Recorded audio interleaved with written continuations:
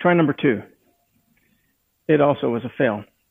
Originally, I over drilled the holes to 5/8 of an inch. They're supposed to be ½ inch, but I found that when I re-drilled through the epoxy, it didn't line up quite perfectly, and I ended up with thin walls.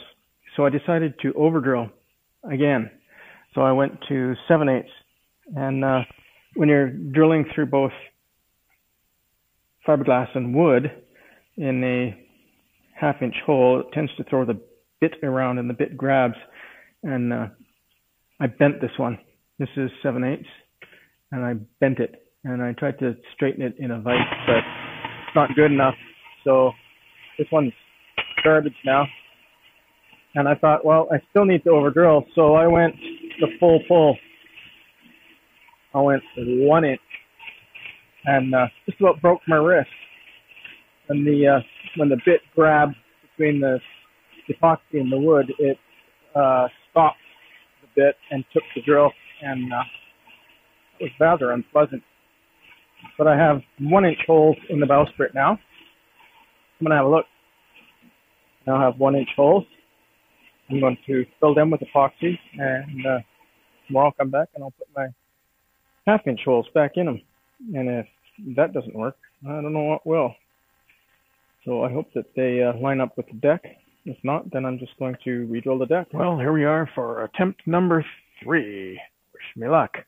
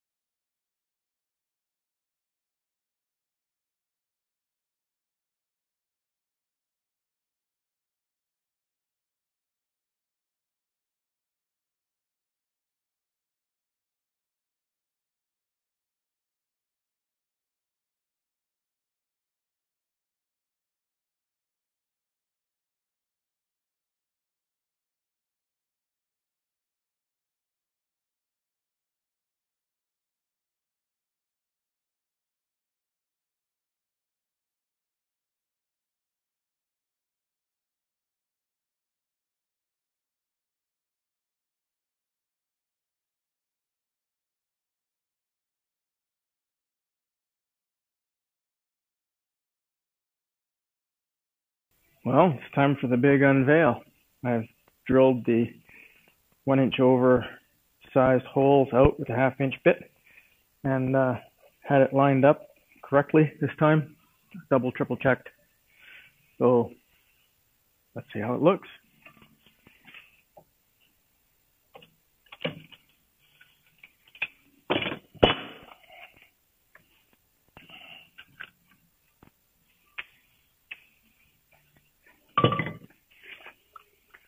Well, it looks good.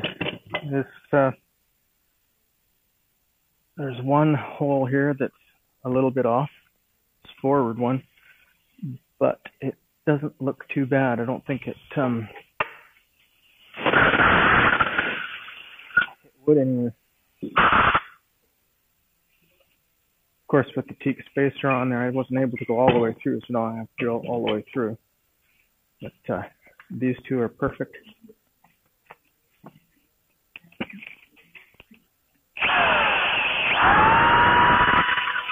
So here's what it looks like. The holes have been drilled. You can see this one here. That's a 1 inch hole, and the ½ inch hole is way off the side. But when I put a light underneath, it doesn't look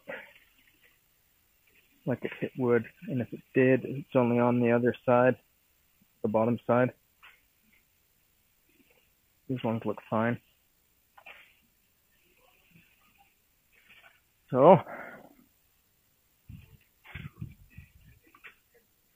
guess the litmus test will be to turn the bowsprit over and take a closer look, and then put the teak block on and put some bolts in it, see if they line up. Just barely, but I hit wood. I really don't understand how that happens. See, they're perfect. Nice epoxy sleeves. And that one, right down that edge there, you can see wood. But I am not going to do that again.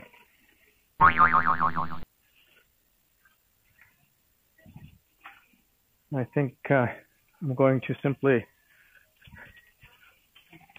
test fit a bolt in it and probably put some penetrating epoxy in there. Let that soak into the wood, and hopefully it will be sufficient to keep the water out. And of course, when I mount it, I'll have to seal it with some polysulfide or something like that.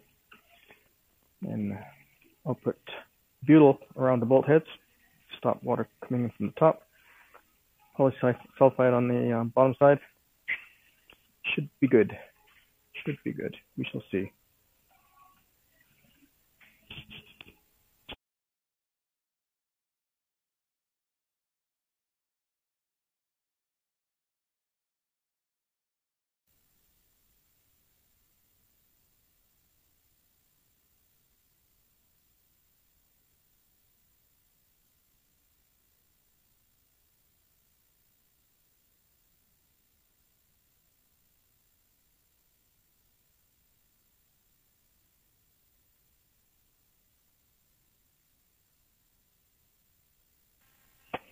So as always, fair winds, following seas.